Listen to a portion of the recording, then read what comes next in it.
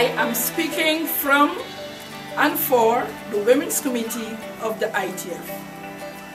We, the ITF Women's Committee, are meeting in London today, and this gives us the opportunity to express our solidarity with and admiration for our sisters and brothers in the Middle East and North Africa who have fought for change in the region.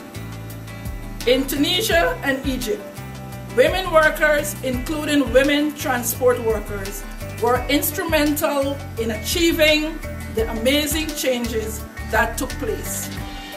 Women are active too in the struggles for democratic progress and to build new unions in Bahrain and in ongoing and desperate fight to safeguard the lives in Libya and Yemen, in Algeria, Syria, Saudi Arabia, and Jordan.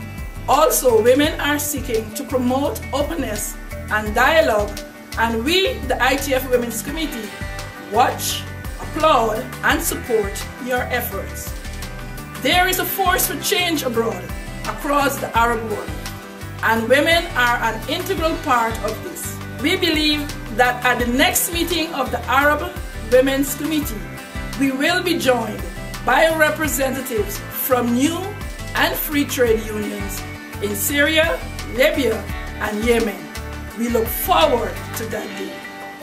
Meanwhile, in West Africa, another regime has fallen today. In Ivory Coast, Laurent Gbagbo, who was voted out, has been forced to leave office.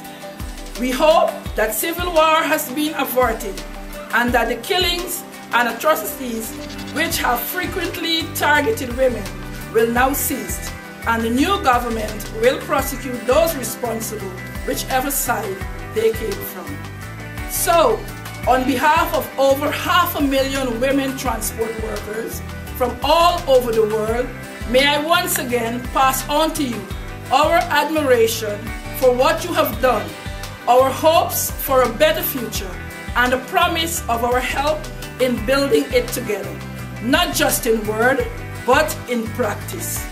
Strong unions need women. Solidarity forever. Solidarity forever.